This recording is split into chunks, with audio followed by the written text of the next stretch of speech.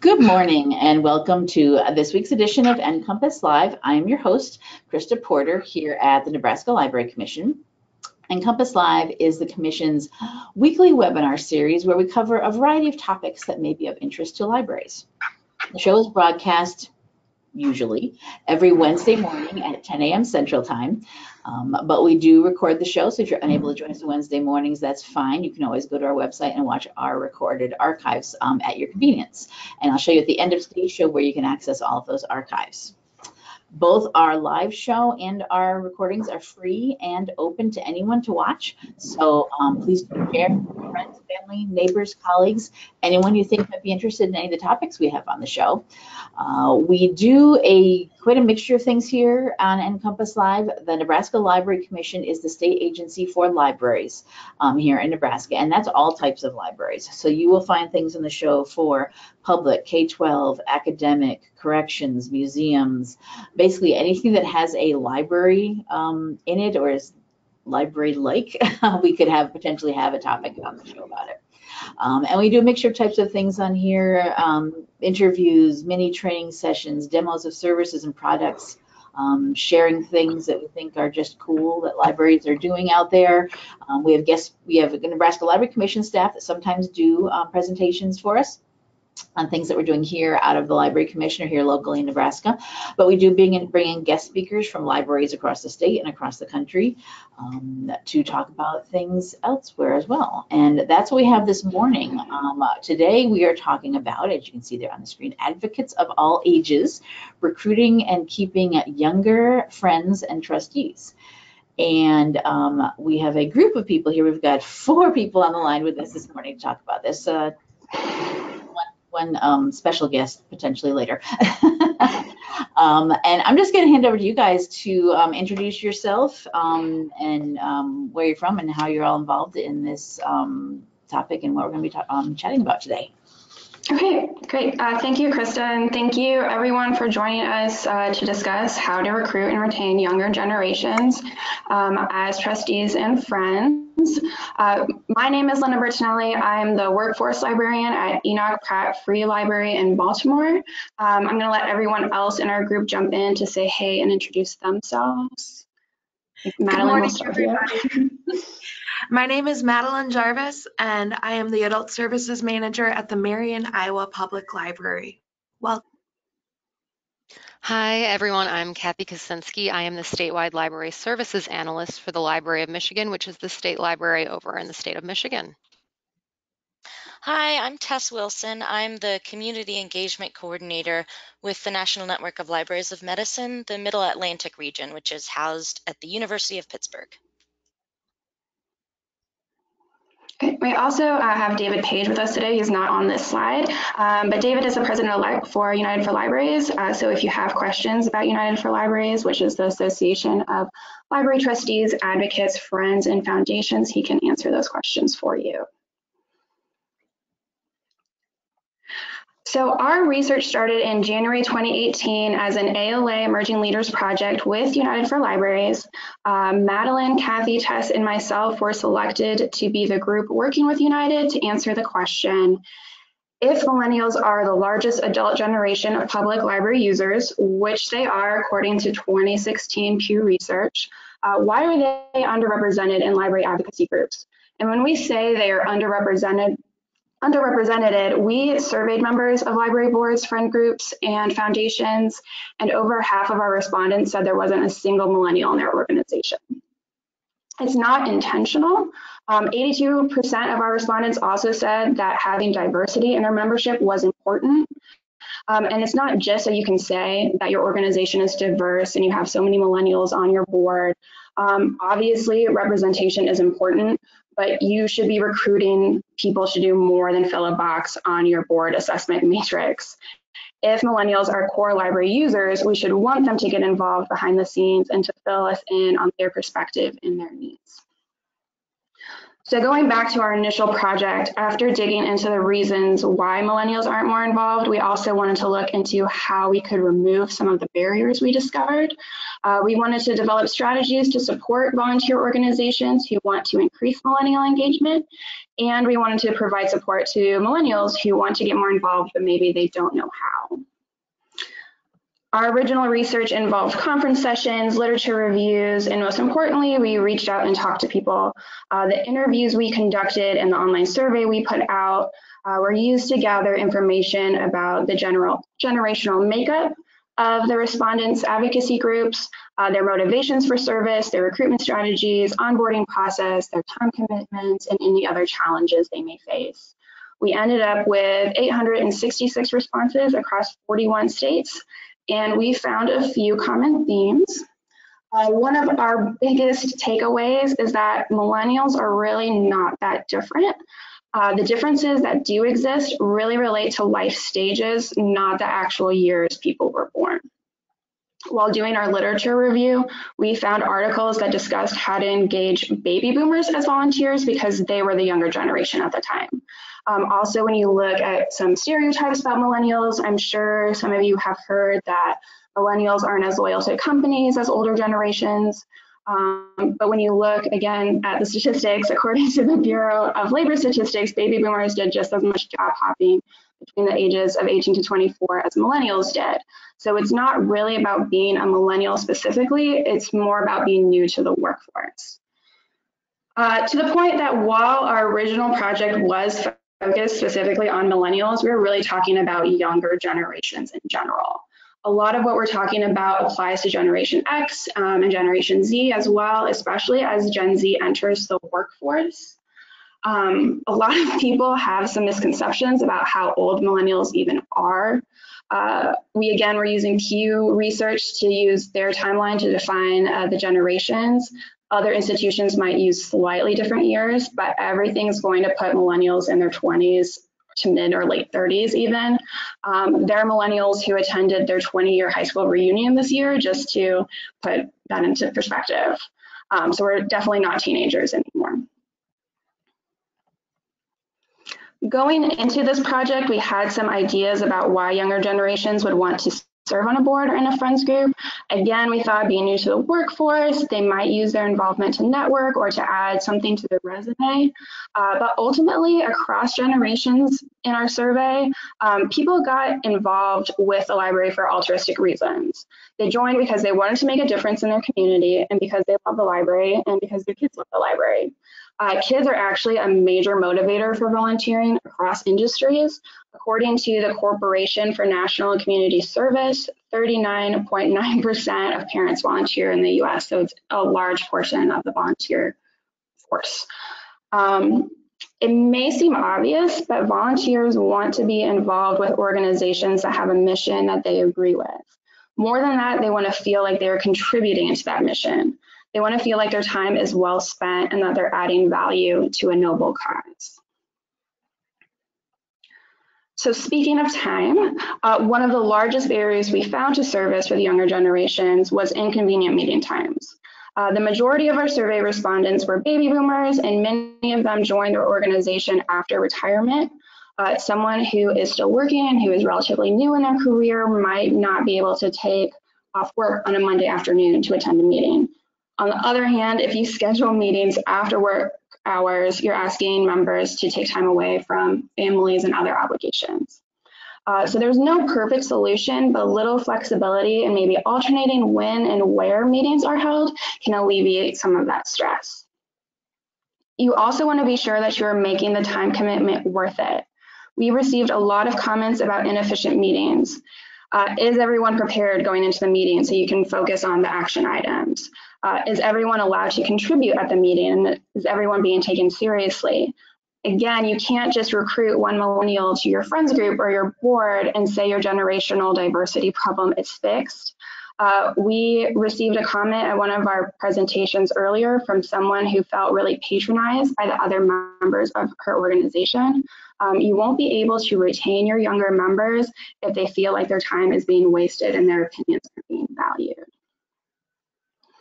The other major barrier is that younger generations just aren't being told about opportunities. In our survey, less than half of millennial respondents learned of service opportunities through word of mouth, compared to 62 to 63% of all other generations. Younger generations haven't had as much time to form the connections that word of mouth systems rely on. So you have to actually go to where they are to find them. And since we already know that millennials are at the library, 53% of them in 2016 anyway, that seems like a pretty good place to start your recruitment process. Okay, now I'm going to turn things over to Kathy. Excellent. So we're going to ask for a quick show of hands. So you can either, there's a hand raise function that you can use, or you can just type in the chat. Linda's going to advance the slide. And this came up when we were doing a lit review of all ways different other industries recruit volunteers. So if you take a look at these articles, I'm also going to read them out loud. It's recruiting and retaining volunteers in 2019. They voted us down, pushback by increasing your community visibility, the declining membership of the volunteer service, reviving your volunteer program, or how demographics have changed the volunteer service.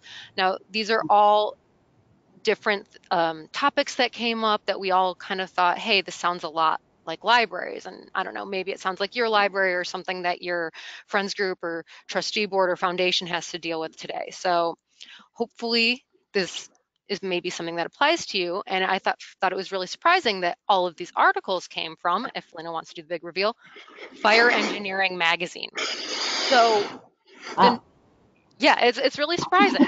So we were wondering why all these great articles kept coming up with kept coming from this volunteer fire kind of magazine situation.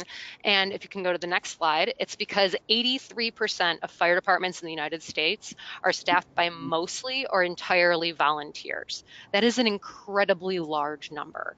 If you go to the next slide, Lena, thank you.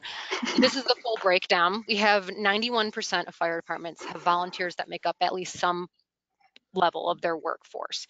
The all career, the 9% that you see there, those are the ones who cover about 52% of the US population. So the cities and a lot of the suburbs. But everywhere else, you're going to have a mostly kind of volunteer sort of situation going on. And when we looked deeper into that, we found out that 65% of the firefighters in the United States are volunteers. And of those volunteers, 42% of them have had over 10 years of active service. Can you imagine what it would be like if every single volunteer that you had that came to your friends group that worked on your board, all of these things, that they all had 10 years of active service? Lena had a word bubble up a few bits earlier, and it kind of, the biggest things that they had was actually presented, engaged, people who aren't just a body in the room that show up and do work and do perform with this. And that's what these volunteer firefighters are doing. Furthermore, 51% of the volunteer firefighter population is under 40 years old. So that's exactly the kind of target that we're looking at right now. So what we learned from all of the different literature that we had going on here is that you need to learn your ABCs again, something that we should all know in libraries very well, but they break it down to recruitment and retention of volunteers as accessibility, buy-in, and confidence. And in the corner, I have the kind of the exact article this comes from, but we're going to have a list of sources at the end, and we're going to share the slides out so you don't have to hurry to write these down. They're going to be available later. Okay, so if you go to the next slide, please. So accessibility, we're breaking this down into two facets: easy to join and easy to understand. So for easy to join, essentially what we want to say is avoid becoming a secret society. There are so many things that you can do to keep your group accessible to everyone there is. First, if you go back to the bullet point that Lena mentioned earlier, is invite people personally. If you can get out there and you can ask them, you'll have a much better impact of getting them to come back and continue doing things, because people like other people to like them. It's like the secret key to getting humans to work out is everyone is desperate to have everyone else like them, for the most part. So if you ask someone, they're going to be more likely to do that than rather than just seeing a flyer up on the wall. The firefighters have other ways of getting out to talk to people. They do community mailings, volunteer fairs, and open houses. They mentioned junior firefighters clubs. I think a junior friends club or even a junior trustee board would be an interesting way to get those first steps of kind of interaction going on there. They have a local newspaper column. They have Facebook and website information. And I put, this is my caveat, if you have enough content. And then the other big thing is an online membership or application.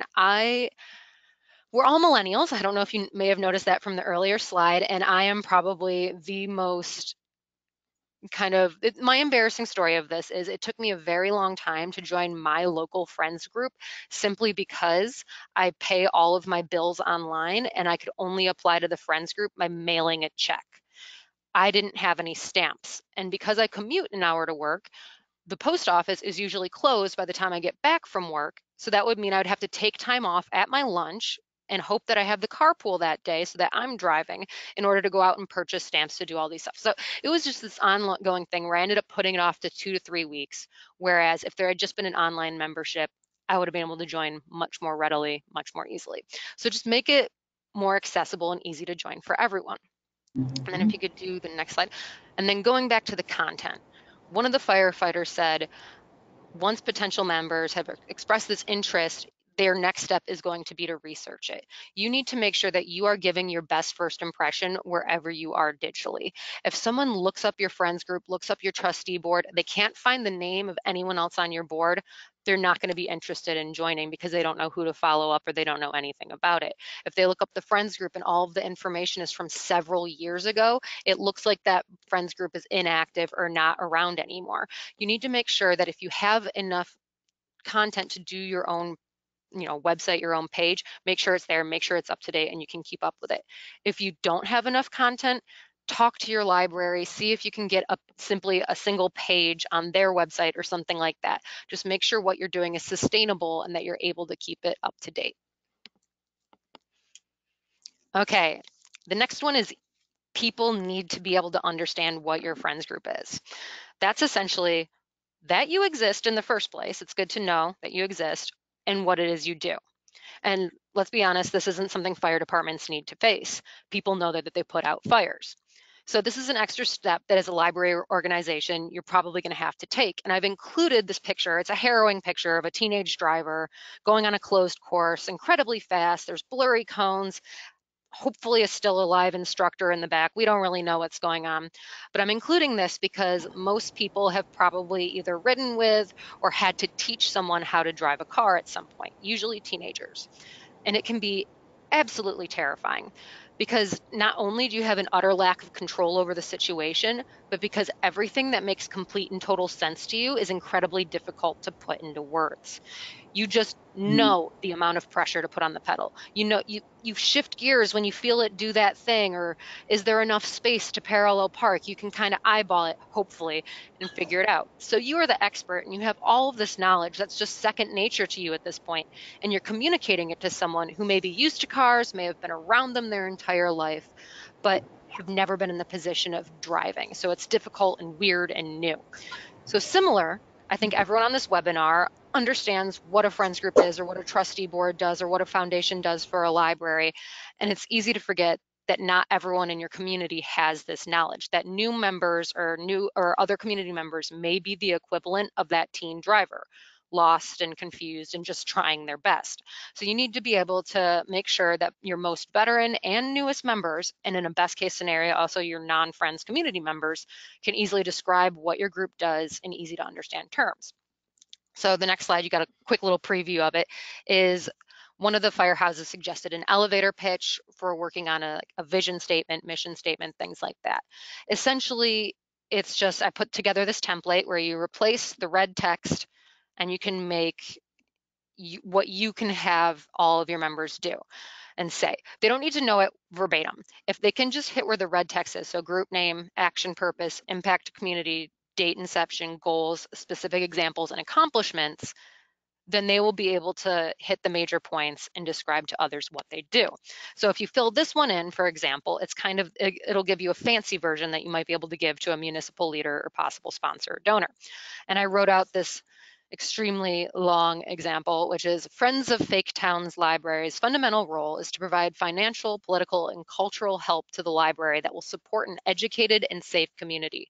Since 1981, we have helped the library afford new materials to create great experiences for the community.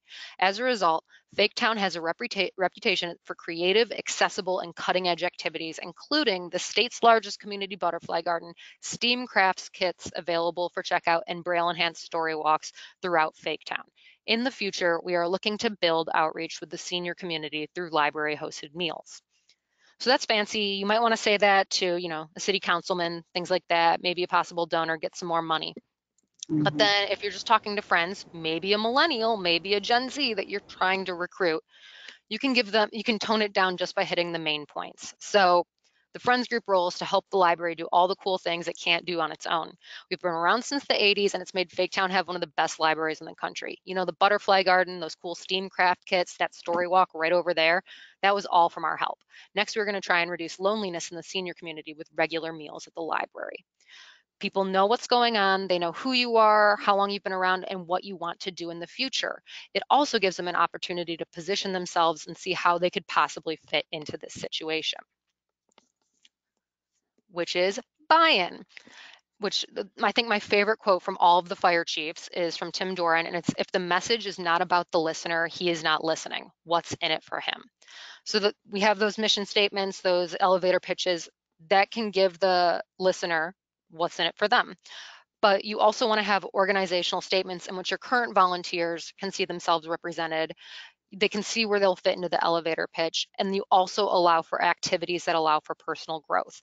So you need to make sure that that you spread the word and that everyone understands how they connect to the work.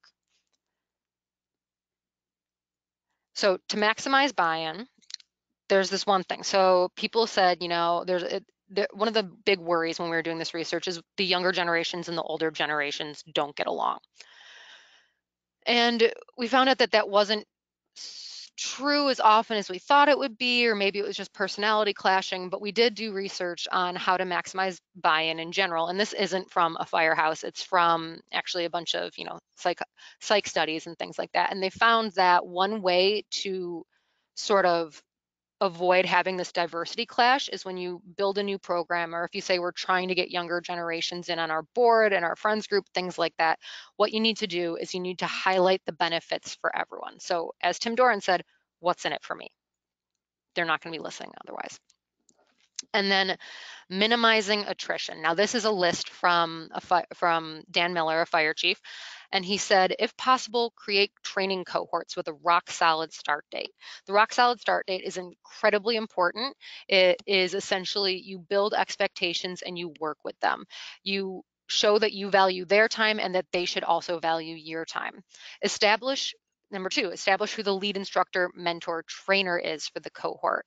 You're going to want to do that so that way people have a point person where they can ask questions to, someone they feel comfortable with.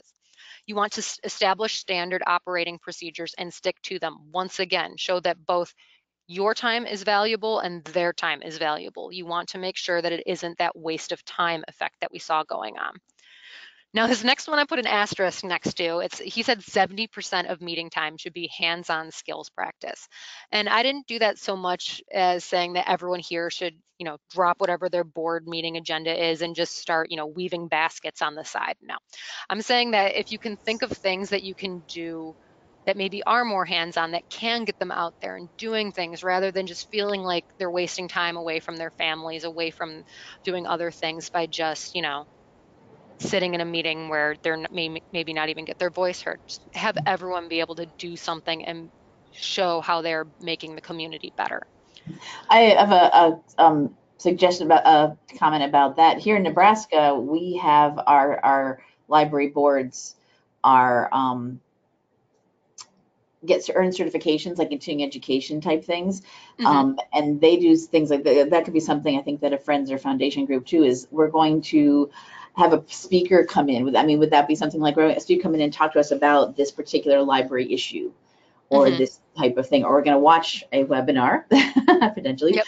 about this particular thing that another library is doing, we might want to do ourselves. Mm-hmm.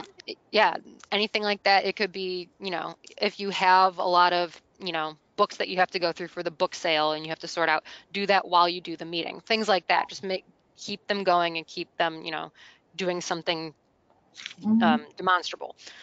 For the next one is expect high performance, but work with those who struggle. It seems that one of the fire chiefs said, my best volunteers are the ones who struggled at the beginning, and we gave extra, time and sort of help and effort for. This doesn't mean allow sloppy work to slide or people who just show up and don't do anything, they're just the bodies in the room. You're allowed to let people go if they're not making an effort and they're not meeting standards. But if they are making an effort and it doesn't seem to be working out, don't be afraid to put in a little extra effort. And then finally, throw a graduation party is what the fire chief suggests. And it doesn't necessarily have to be this, but just a way, some sort of recognition, both old members, new members, everything in between. Just let the volunteers and or the board members or anyone know that you appreciate all the hard work that they have put in and will put in the future.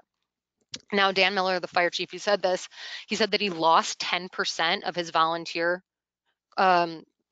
class in the first 2 weeks of his training academy. But then after that, he very rarely loses anyone else. And across the fire industry as a whole, they tend to lose 30 to 35% of their initial recruits. So he has a really good retention standard compared to everyone else.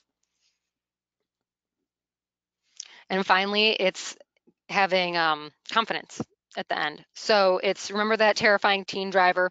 Hopefully by the time you're all done, this is what you get. You have that driver in a professional level kind of setting where they know what's going on. They're fully informed and ready to engage. I did not make that acrostic, that little acronym. That is a very excited fire chief who put that together, but it is extremely important. Your volunteers, your board members, they need to feel confident about what they're doing. They need to know that there's a culture that will support them. They need to know that their opinions are valued, that their ideas are valued as well. They need to know that if they want to explore and grow in other ways, through their board work, through their friends group work, that they will have someone there who is completely behind them and that they can do that. And essentially, they need to have the confidence to go into these meetings and know that their time isn't going to be wasted and that they are going to be doing good things for the community. And I just wanted to add that when I first started doing this information, Madeline Jarvis, you may remember her from one of the introductory slides, she was in the Emerging Leader group and she started reading this literature as well and decided to become a volunteer firefighter over in Marion, Iowa. So as you can see, some of the things here, we have some hands-on skills practice, we have the graduation party at the end, so she can attest that these actually do work really well, and she can help you, put out fires and stuff like that. So maybe this section will influence you more than you thought. Wow, Madeline, congratulations. Okay, hi, this is Tess. So this is a slide that you have probably seen before. Equity, diversity, and inclusion is a topic on the tip of our tongues these days, and for good reason. Hopefully your ultimate goal, maybe one of the reasons you're here today, is to address equity within your board, increase the diversity of your board, and ensure your policies and practices are inclusive. But how can we best understand equity, diversity, and inclusion as it applies to our boards? How can we work towards a more equitable environment within our groups? A quick note before I begin this portion of the presentation, I want to acknowledge that this is a topic much, much larger than these few slides and the short time we have together today. With that, I also want to focus this particular conversation through the lens of our work with the engagement, recruitment, and retention of younger generations. Of course, libraries aren't the first folks to think about issues of equity, diversity, and inclusion and working these conversations into our workplace. A lot of other sectors and circles are also moving in this direction, and they have been for a while. So since there's already a lot of great work being done around this topic, and because we are all white women and we can only offer from our own experiences, a lot of this information in the next few slides has been gathered from some of the awesome resources that we found. And in addition, for so much of our work in libraries, we stick within our discipline and we tend to work within our library world, which is wonderful, but it also risks us thinking that we need to reinvent the wheel. So by taking a peek at other conversations that are happening around EDI, we can gain some valuable insight and broaden our range of perspectives. All right. So first, I'll bring your attention to a 2011 article in the Iowa Law Review, in which the author suggests best practices for hiring and retaining a diverse law faculty. Granted, this article tackles the issue of diversity and inclusion in a different setting with different motivations. However, the basis for this research shines a light on barriers that may plague library boards as well. Because as the author states, what's most difficult about making progress in diversity is that the institution must work against the structural and systemic inequality that plagues every area of our society.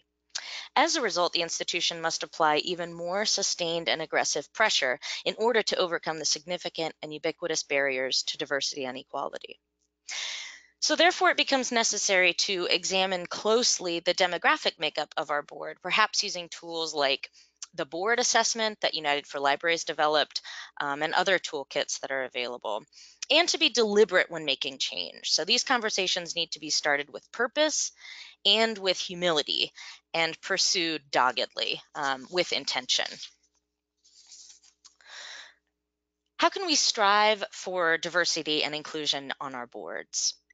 In a 2017 webinar examining the findings from Board Source's Leading with Intent report, which I highly recommend taking a look at, several important points came up. And indeed, the title of their original presentation, The Declining Diversity of Nonprofit Boards and What to Do About It, really hits the nail on the head when it comes to our research and why this work is increasingly important. So the Board Source staff notes that if your board prioritizes diversity and inclusion, you should consider the following: avoiding tokenism. In our research, we heard testimonials from millennial board members specifically that they felt as if they were recruited for reasons like, quote, they need help with social media. On the flip side of this particularly shallow brand of quote unquote inclusion, one respondent noted she was slapped in the face with her millennial status by other board members. As an echo to this point, Madeline and I were in a session once that focused on creating a more empathetic teen services ecosystem. And in it, the presenters addressed the issue of tokenism when it comes to including a teen perspective on a library board. And they said, in effect, let's say you have one teen member on your board. How comfortable does that teen feel sharing their opinion when they're surrounded by adult professionals? When adulthood is equated with worth, how are they expected to feel empowered in that situation? They're there to fill a seat so that the board can say they have a youth perspective. And this is a theme that comes up again and again in our research, as you might have heard before. So if a voice is present but not heard, is there any real progress being made? In our interviews, we spoke to someone on the Millennial Gen X cusp, and he said he was brought on as president to offer fresh eyes and a new point of view. However, any change he wanted to make or suggestion that he proposed was met with simple negativity or, almost worse, the "it will never work" response. So immediately he felt disheartened by the realization that his appointment was one based simply on demographics, and he therefore felt unsupported in making change and in questioning the status quo. Thinking outside the boardroom, how often does your board meet? Where do you meet? Are outsiders invited in? Who has access to board minutes? How often is your board involved in community events? How often are community members involved in board events? So I really like this quote: if you don't engage people around the critical issues of your organization in places other than your boardroom, you're missing an enormous number of opportunities, including the opportunity to engage people of color and different parts of the community in discussions that are intimate to the organization. You create natural pipelines of people who are already invested in the organization. And that's where we get into the secret club mentality. Next slide.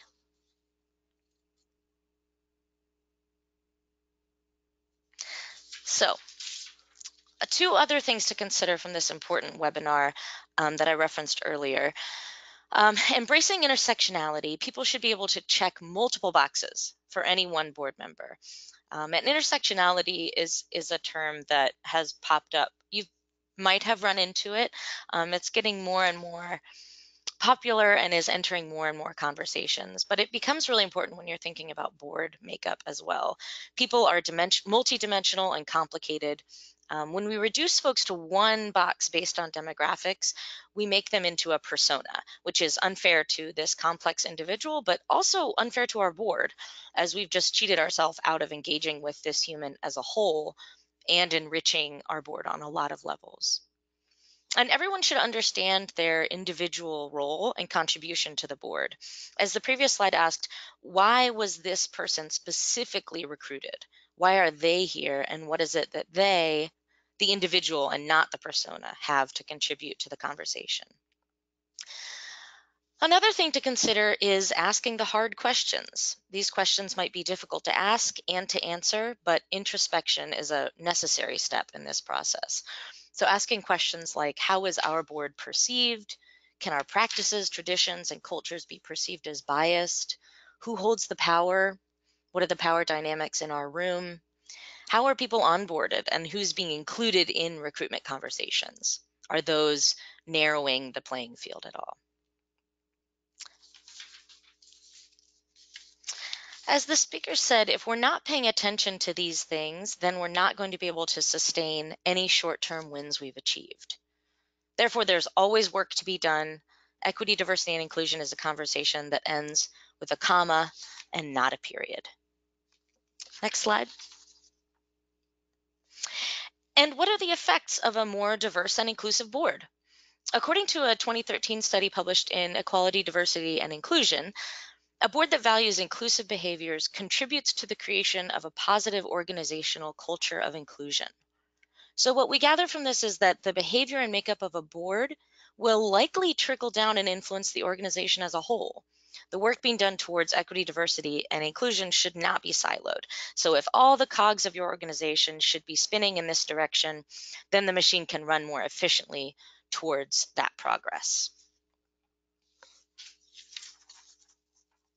And we know from studies like this one, which examined diversity and advocacy in nonprofit arts organizations, that nonprofit boards that embrace diversity and prioritize inclusion tend to be more active participants in advocacy and go beyond simply serving the arts programs to serve as a civic mechanism. So this suggests that an increasingly diverse board will be more deeply involved in the community it serves and will advocate for a diverse body of users. The researchers acknowledged a limitation of this study, however, that they cannot claim causal relationships between makeup of leadership and levels of advocacy. That the, quote, intensity of involvement in advocacy is significantly associated with an arts nonprofit having a leader with a background in human services, political, or community development organizations. And it's plausible that these leaders choose to join organizations already engaged in advocacy activities, or that organizational attitudes towards advocacy changed under their leadership. So yes, this is a limitation of that study, but isn't that a great way to sum up our eventual intention, that eventually our boards will be engaged in the type of advocacy that attracts new and diverse members, and that we'll be doing that work so publicly and immersively that potential new diverse members will hear about it and be electrified and excited by it? And really quickly, from the fire perspective, you're saying electrify metaphorically. Okay, that was a joke, but everybody is on mute. Good call, Madeline. Thank you. Trust me, that's funny. We need, Thanks so much. in addition to a hand raising thing, we need a little laughing, I think. Yes. In this software. So here's a topic that's not as funny. Fundraising with the debt generation, a theme that came up over and over in our research, both from members of younger generations and more defined generations, is the concept of disposable income and kind of that ethics of asking for fundraising when community members are in debt. If we want to take a look at the next slide, the current US student loan balance is $1.5 trillion. And I took the liberty of typing that out just because it is such a ridiculously large number that we do need to take a look at that to really contextualize what that looks like. And although millennial survey respondents were excited for opportunities to donate time, fundraising with the debt generation proves unique challenges for nonprofits and libraries. Households headed by millennials are more likely to be in poverty than households led by any other generation. Roughly 31% of all households living in poverty are headed by a millennial as of 2016. And additionally, 57% of millennials describe student debt as a major problem, as the total outstanding student debt loan payment is over $1.5 trillion. 3 out of 4 millennials have some type of debt, and the numbers are, of course, still out for Gen Z. And so for those who are essentially paying an extra mortgage payment on their student debt, and especially for those who have a mortgage payment as well, an annual campaign or ticketed fundraiser event might not be a successful approach as it was for their parents and grandparents. The average donor age in the United States is 62 overall, but the fundraising that works for baby boomers do not always translate to a millennial audience. Ultimately, fundraising is providing donors the opportunity to support their own goals and dreams. Donors want to know why they should give, and especially why they should give now. And if you've chosen to give them a gift, you're almost like a dream weaver, and you're going to answer those questions. So as local dream weavers, we recommend friends create events with their community's interests and values in mind, or pair fundraising opportunities with common consumer consumption. And then I added a quote from the USA report on philanthropy that says, although we think about philanthropy from that large Bill and Melinda Gates lens, 80% of all giving is people like you and me, and not necessarily big foundations or corporations. So let's take a look, Lena, if you want to advance, at some of these fun events that we found in our research. So up on top, that gorgeous bonfire is up in Washburn, Wisconsin. I saw on the map we have a few participants from Wisconsin. I did my undergrad up in Ashland, Wisconsin, and that's where I first learned about Book Across the Bay. Some folks might pay money to not be outside on a lake on a freezing cold February night, but that's not the case in northern Wisconsin, where an annual 10-kilometer ski and snowshoe race across Lake Superior's Chequamegon Bay attracts thousands of racers and spectators every year. Book Across the Bay started in 1996 as a joint fundraiser for the Washburn Public Library and the Tri-County Medical Society. The race begins in nearby Ashland, and the course is lit by over 1,000 luminaries. And we talked to a local resident about Book, and he explained the buzz starts well over a month before it happens. You can feel the pride in the community and the event. That buzz, that excitement shifts to almost stress a few days ahead of it. Town's gonna get busy. And these are small towns. Ashland's about 8,000 people and Washburn's about 2,000 people. So to have thousands come up for this winter celebration is huge. And here we have some drawings. This is Get Inked for the Library in Lawrence, Kansas.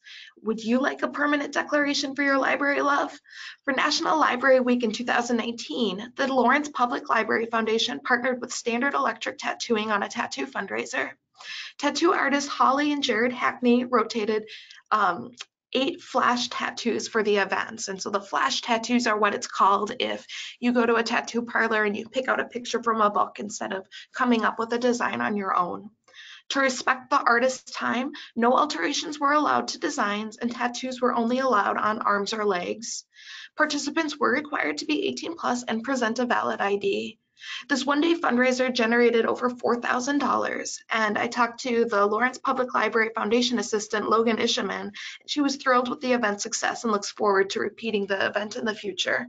But on her list of things to keep in mind, make sure that participants are not going in on an empty stomach and that artists are tipped fairly for their labor. So although this event technically raised $4,000, the event got so much more for the library, for publicity, for creating those spaces for those conversations, for those chill elevator pitches when somebody says, oh, is that Max from Where the Wild Things? Where did you get that and why? And then this is my kind of an event. The Library Foundation of Los Angeles has a stay at home and read a book ball. So you are invited to just hang out at your couch, get your favorite adult beverage of choice, and read your favorite book. You can follow along on social media. You can make it as social or as quiet as an event as possible. And then in turn, they ask that you donate funds that you would have spent on that night out to this event instead. So that's a lot of fun. So as we're thinking about those fun events and thinking outside the box, we need to really work on fostering that culture of philanthropy. So as Kathy hearkened to with being interested in joining the Friends in Ann Arbor, make giving easy. Those donations go beyond cash or handwritten checks. Does your website link to a PayPal or Venmo? We found that retention for online donors is 58% for future gifts and repeated gifts. And how can we make that gift meaningful? Which projects and initiatives will help my gift be brought to life? Be honest about your organization's needs so your volunteers can be advocates and help you to secure future funding. Remember that every penny matters. Even if your younger donors, whether millennials, Gen Z, or younger yet, don't have that capacity for a large gift, even a $5 annual gift will create that culture that, when acknowledged and appreciated, will continue to grow through time. So as we talk about fundraising and generating resources, it's not just giving money. It's also getting money and saving money. So think about your volunteer opportunities and fundraising potential in that way. If I'm having a chili cook-off for my friends group, maybe for the folks who want to give money, to think about ways that I can ask for specific funds. For folks who are more comfortable getting resources or getting money, maybe these are the people who ask the bakery to donate some sort of bread or yummy things to go with it. And for folks who want to save money, look for those opportunities where they can donate their time in manageable chunks. We found that about 2 hours is the good volunteer time commitment. And think about what would happen if this is an intergenerational event. Is this a volunteer opportunity I could bring my children or my grandma to as well? And make giving social. What can you do to make this a fundraiser? Think about creatively collaborative events, whether you're sponsoring a 5K race, a Bob Ross paint along, or a murder mystery party. Go ahead and listen to your community and pay attention to successful fundraisers in other nonprofit fields. So at this point, we have some conversation starter questions, but we want to be respectful of the expertise that we have in on the call right now. On January 8th as well, there's another NCompass Live webinar specifically about friends and foundations led by United for Libraries. And for those of you viewers who are in Nebraska, great news, you have that statewide membership, so you have a wealth of the United for Library resources as well. Yes, we do. Yeah, so Krista or David, if you guys want to speak about what this looks like within Nebraska as far as United membership.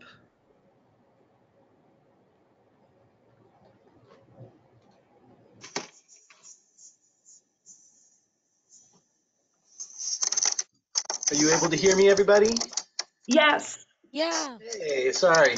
This is David Paige, and I'm president-elect with United, and thanks as always to this fabulous quartet who do an amazing job. And yes, we're so thankful to your state for being a statewide group member, and we provide all of our resources statewide for everyone across the state to provide training and resources to trustees, friends, and foundations staff. And we are delighted to be able to support you in this way. We're proud of our work, and I think Team J here is a great example of the kind of work we do to support you all. So thank you guys for being with us. Thanks so much, David. And I also want to mention that some of these targeted resources that we've mentioned, you can get right now from United for Libraries. And coming in June 2020, there will be a book called All Ages Welcome, written by the four of us, published through ALA Editions in partnership with United for Libraries, where you'll be able to do things like take a board self-assessment, take a quiz to find out if you're the give, get, or save money donor, and really take a chance to be intentional about how and why you're recruiting.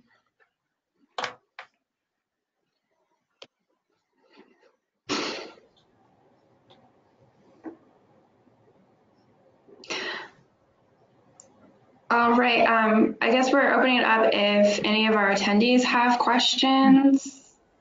Just actually gonna skip to that. Yes. All right, yes, anybody, if you have any questions or comments or about anything that has been mentioned today, please do type into your question section of your GoToWebinar interface, or if you have your own microphone and you want to just ask your question that way, use your little hand raising icon and I can, excuse me, unmute your microphone and you can do it that way. While we're waiting, I'm glad I was able to get you guys to come on the show today. This was a session that I had originally heard about being at, you guys did this at ARSL, correct? Yes. Association for Rural and Small Libraries Conference that was in Vermont this past fall. And I was there at a conference. I was unable to attend everything, so I didn't get to yours, but I have all these things marked on my program of and keep them on the show. So I was glad to get you guys all together here. And as I'm at the very beginning, you mentioned how Millennial, Gen Z, all of that really has nothing to do with age.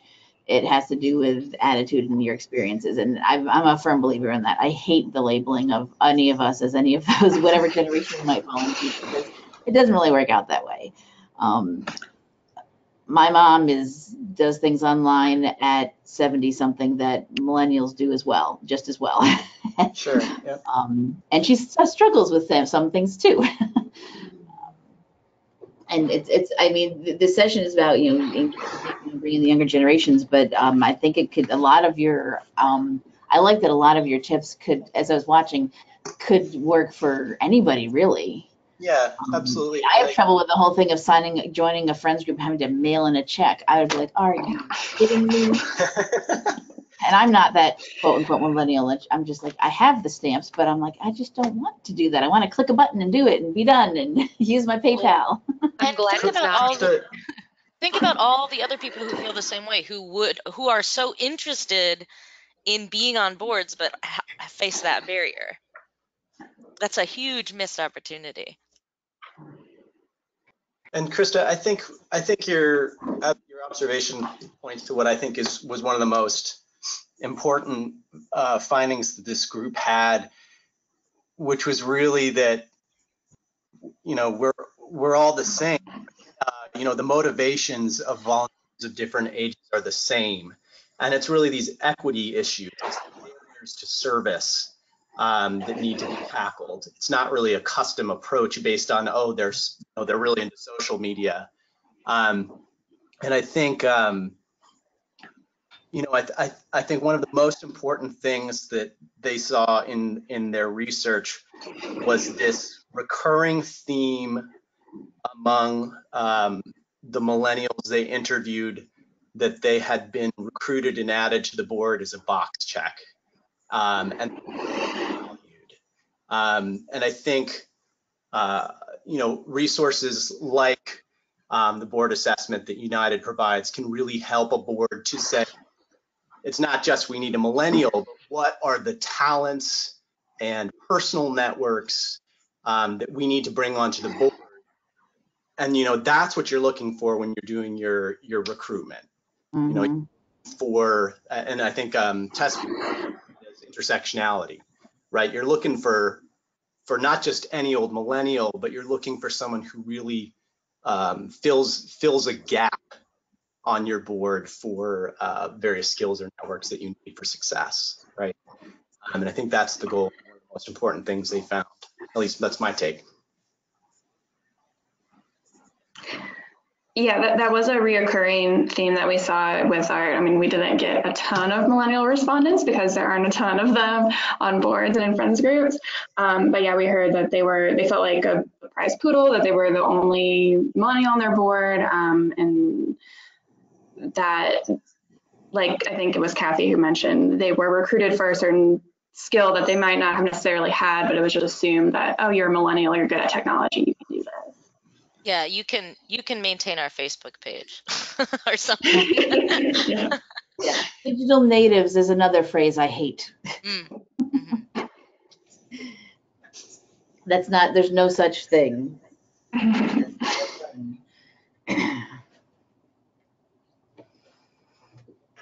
Do we have any questions, comments? If you have any questions or comments, type them in. We can answer them here now, or as you can see, we will have the slides as they mentioned there.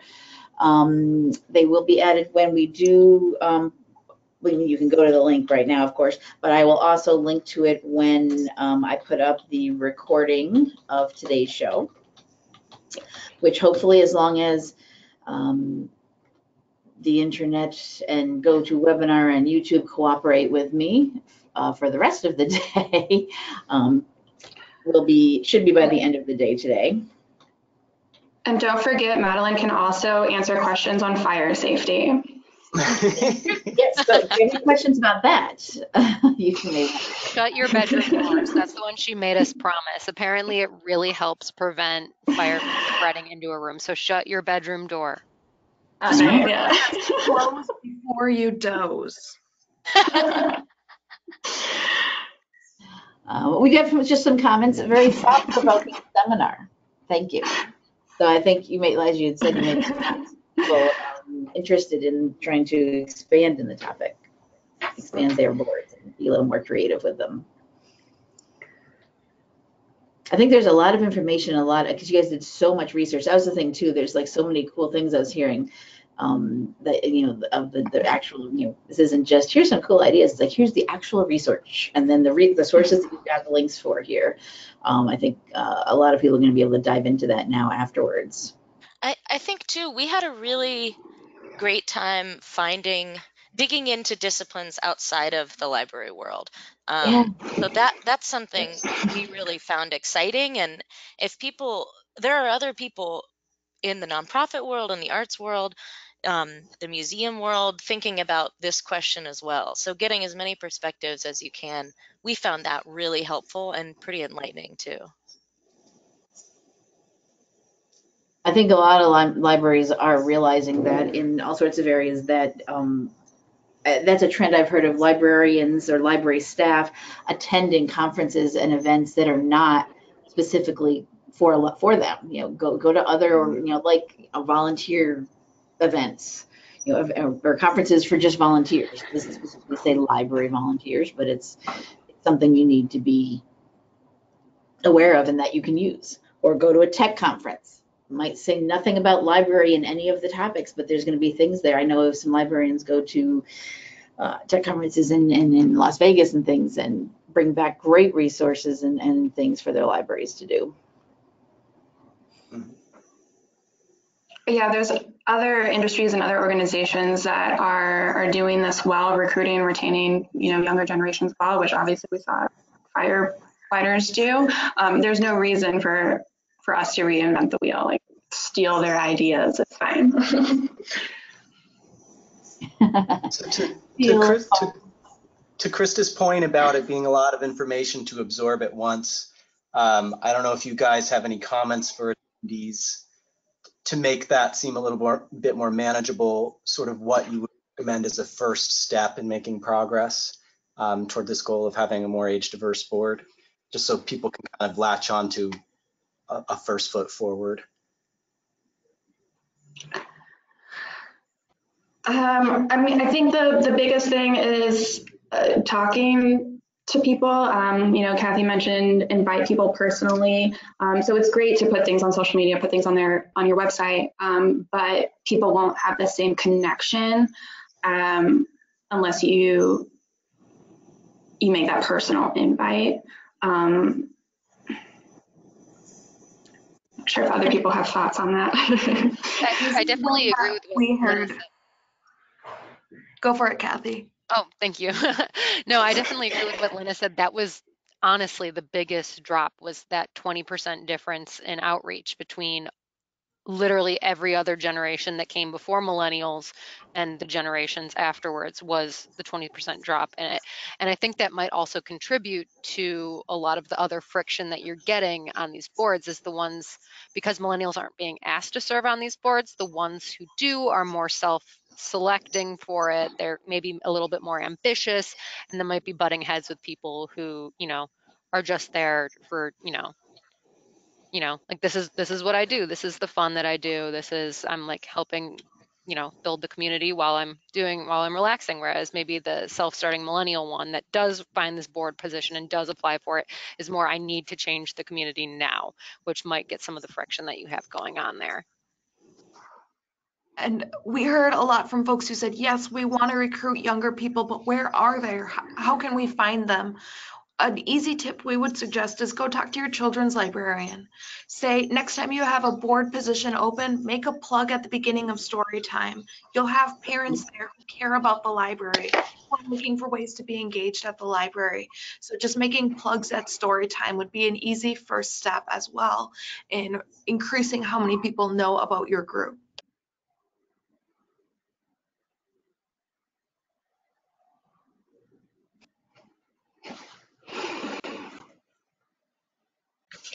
Yeah.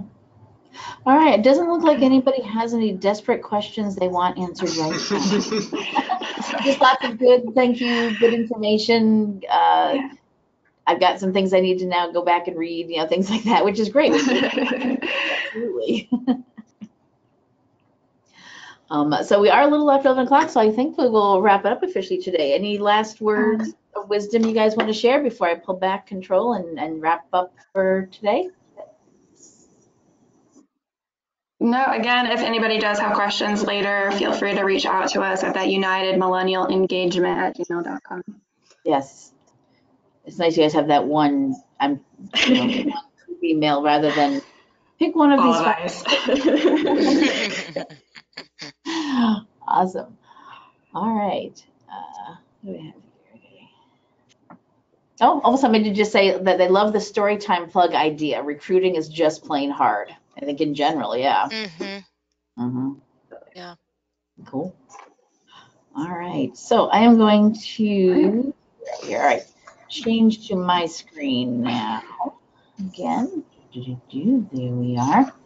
All right, so that will wrap it up for today's show, and it will be posted to our website. This is the NCompass Live website right now. At the at the moment, if you Google NCompass Live, the name of our show, Google search whatever your search engine of choice is. We are the only thing that comes up that's called that. So nobody else can call themselves NCompass